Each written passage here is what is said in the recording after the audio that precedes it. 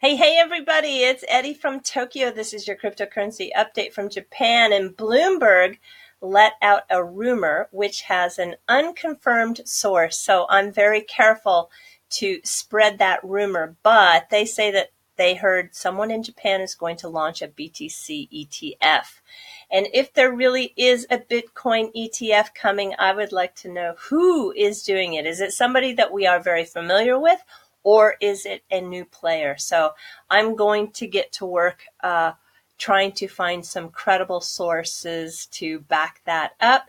Usually Bloomberg has some good sources, so I think where there's smoke, there's fire, and chances are somebody is cooking up something.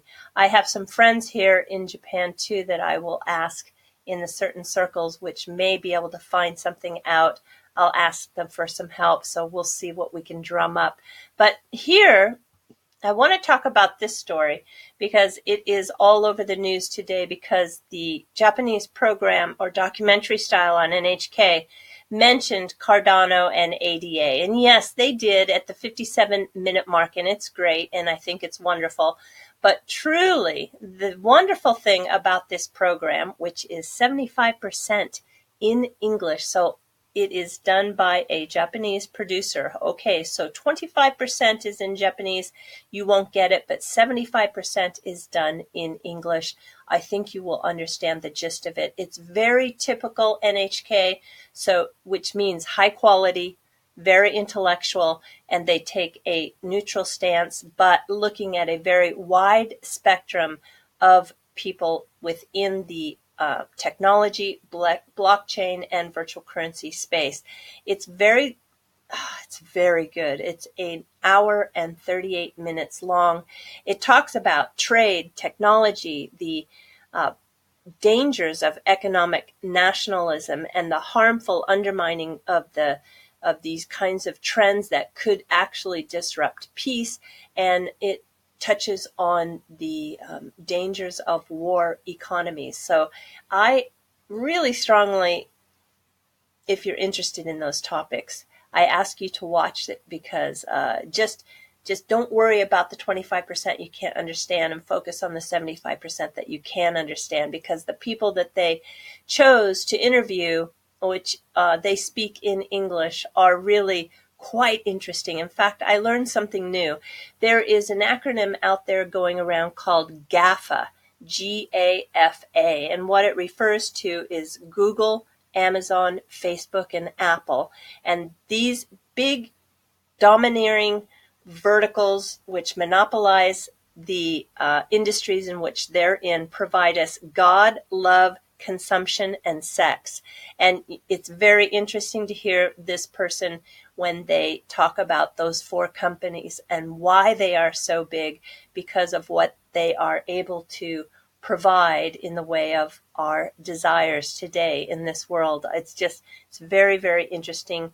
It can provide some doors that open into critical thinking. So I'm going to put the link down in the comment section below, and you might enjoy it. And talk about Japanese programming and virtual currencies. There is a regular program now on Thursday nights at 12:30 that is all about virtual currencies. So it is also on NHK. It's on their BS11, which is their satellite channel. But anything that comes out in the way of NHK is super high quality always, and it has the trust, if you will, of the Japanese public. So the fact that NHK is broadcasting this particular weekly program on virtual currencies lends a lot of credibility to the space. And I'm just so happy to see it, because I think we're just going to have this as one more reason as to how the mass adoption is occurring here in Japan. All right, so Ripple just let us know in the last 25 hours that Ripplenet surpassed 200 customers. And it was announced that 13 new financial institutions have come on board. Oh, it's just doesn't stop, right? But listen to this. We're beginning to see more customers flip the switch. So we've heard a lot of people in the last year talk about, come on, flip the switch. Well, it is all the customers together in working with leveraging XRP for the on-demand liquidity. That group effort is what is going to flip that switch, not just one entity. So I am glad that that was made clear. And it says here that we are now signing 2, sometimes 3 new customers per week. Okay, let's just do really quick. This is my really quick, rough projection, all right? Nothing more than a very, I think, conservative, rough projection. Let's take this year, January through April, and let's say they are able to sign 2.5 new customers per week. That brings us to 42. And then when we hit May to August, let's say they do sign 3 customers per week. That brings us to 51. And if September to November, they're really on a roll and they can do 4 new customers a week, that will bring us an additional 56. And then December, well, it's always a rough, tough, slow month for business. So let's bring it down to just 2 customers per week that month. That should bring us a total of 157 new customers with the 200 that are already added.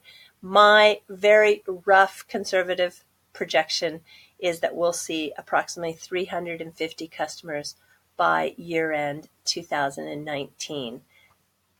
That's my guess. We'll see.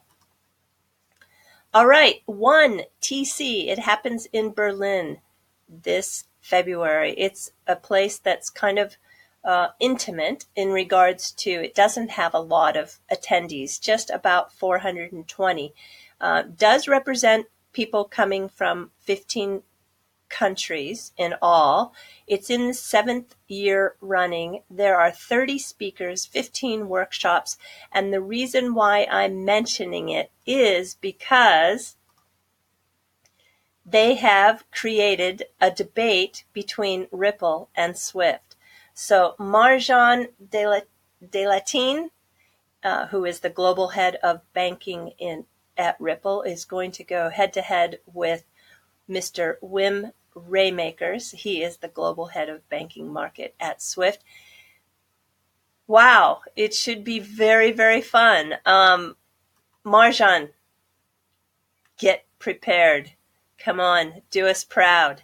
Get ready. Gambare, as we say in Japanese, do your best. So I think here's a snippet of the subject. It will be, how will technology affect our daily lives as treasurers, with the banking sector challenged by new concepts and ideas? Are established banking structures going to be turned on their head? So that's just a snippet they gave us of what they're going to use in this debate. And they use the word debate. So therefore, Marjan, again, get ready, girl, and you show them how we are going to take over their space. All right, so I'm kind of sticking with banks, but moving over to France. So the reports are saying that the yellow vest protesters in France, which according to this person who tweeted, is 70% of the population, they are planning to withdraw all of their money from the banks to destabilize the government. Yikes. It will be nearly 46 million people directly revolting against the banking system. Well, don't underestimate France, because they have a history of revolting against their regulatory system and leaders. We don't have to look too far. Here is a very famous painting by Delacroix, and it depicts the French Revolution of 1830. And if you haven't seen this image before, take a look, put it into memory. Now, let's jump forward to today. Here is a mural that is now done, and you can see it's based on that same Delacroix painting, except you've got more of a modern version with the revolt of the yellow vest people. It is by a French street artist, and his name is Pascal Boyard. They call him P-Boy, actually. So you might hear Pasquale, or you might hear just P-Boy. P-Boy has done something very interesting, like BG 123 does. He has put some sort of riddle to solve the clue to get that 1,000 in Bitcoin that's hidden inside this mural. So he says that you can't solve it remotely. It requires the sleuths to visit to decipher the clues physically in person. You have to be in front of it. And I guess this amount, this BTC amount, is actually growing because there are people who can add to the bounty.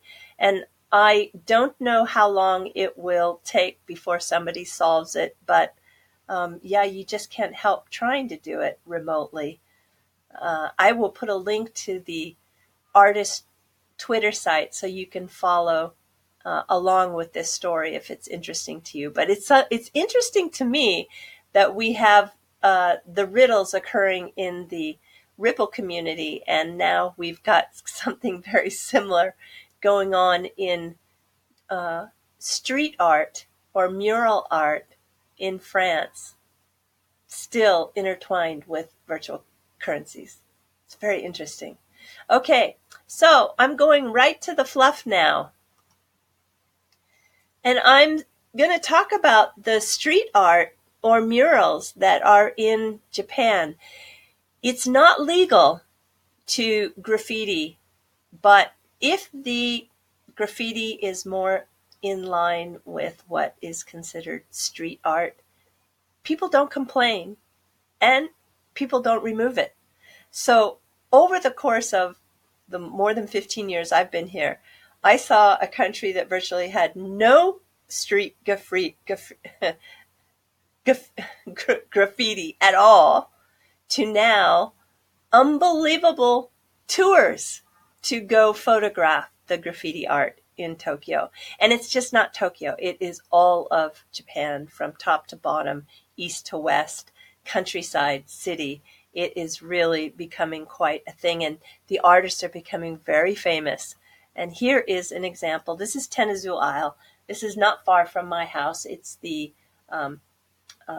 area near Tokyo Bay, what's up against Tokyo Bay, that is the shipping and receiving dock area, almost, if you will. It sits in Shinagawa-ku, and it has a lot of warehouses, although there are some very fancy high-rise apartments now because the view is really spectacular, overlooking, well, either overlooking over the water to Odaiba or looking on the backside onto downtown Minato-ku. It's just spectacular views all the way around.